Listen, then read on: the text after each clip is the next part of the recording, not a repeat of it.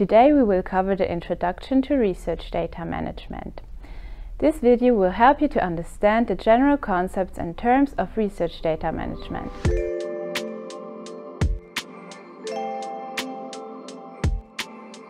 We will cover following questions. What are research data? What is research data management? What is a DMP and what means FAIR? I'm Luana Lichtblau from the Open Science team of the University Library Basel.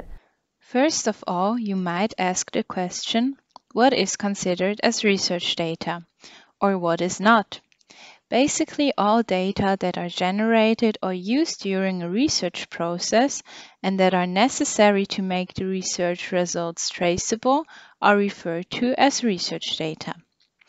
Research data can include raw or processed data files and tables, gene sequences, models and images, codes, software and algorithms, audio and transcripts, protocols and text corpora, and methods and other useful materials related to the research project. Now we have an idea what research data includes. This leads us to the question, what is research data management?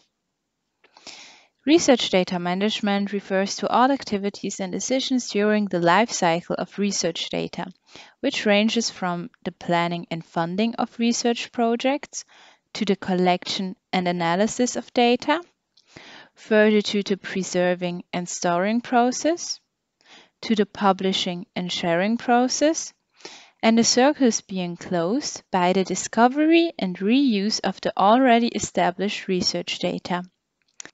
Our next topic are data management plans. But what is a data management plan, or so-called DMP? The management of research data does also include having and writing a plan, which provides all the information about the data of your research project.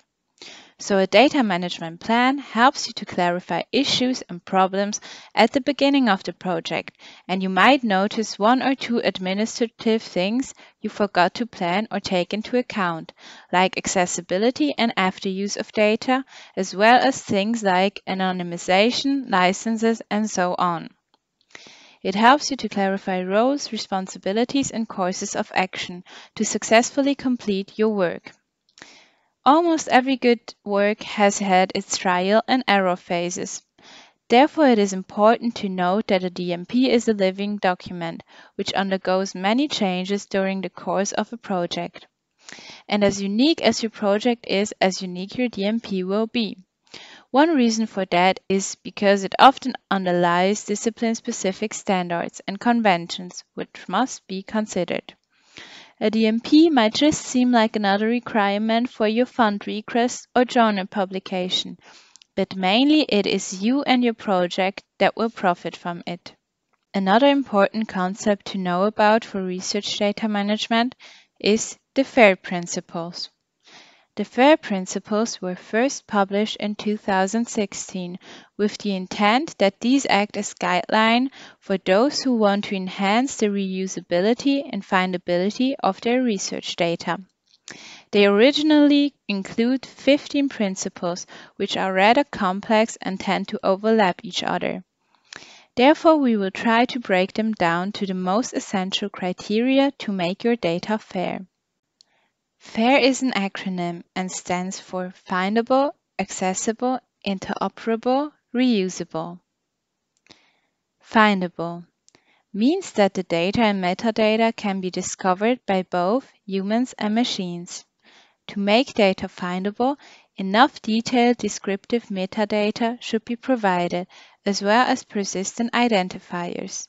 In other words, long-lasting references to digital resources.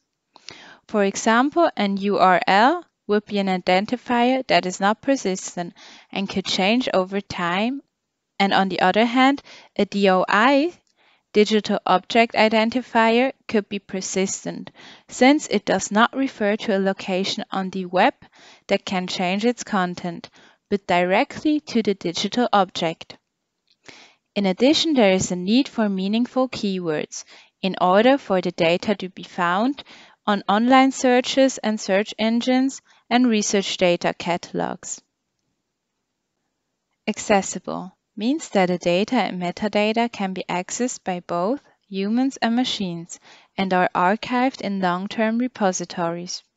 The repository should be free, no cost, and globally accessible, so anyone with a computer and an internet connection can at least access the metadata. If necessary, the access can be restricted, but the metadata and information on how the data can be accessed and used have to be provided and ideally be readable by machines too, for example in form of standard licenses like the Creative Commons license. Interoperable means data and metadata can be exchanged and used across different applications and systems. Also in the future, for example, by using open file formats for long-term preservation. Metadata also should use formal, accessible, shared, and broadly applicable language for knowledge representation, such as agreed-upon controlled vocabularies. It also means that the data can be integrated with other data from the same research field or data from other research fields. This is possible by using metadata standards, standard ontologies, as well as meaningful links between the data and related digital research objects. Reusable means that the data are well documented and provide rich information about the context of data creation, so they can be reused. Reused in a sense that others can assess the results of the research project, thus ensuring data reproducibility, or work with the data to create a new project and therefore avoiding duplication effort. Also, the usage rights should be described in form of a license, for example MIT or Creative Commons license. It is also important to note that FAIR is not a standard. The FAIR guiding principles are sometimes incorrectly referred to as standard, even though the original publication explicitly states they are not. FAIR simply describes the qualities or behaviors required of data resources to achieve their optimal discovery and scholarly use. The principles are not necessarily about open data. You can work in a fair manner with data that is not intended for public availability. They do, however, require clarity and transparency around the conditions governing access and reuse. FAIR is not only available to individual researchers, but the conditions on the access of any piece of data is always determined by the data owner. Thank you for your attention. Please visit our website for more details, where you can also find our training and workshop offers. You can also contact us with concrete questions.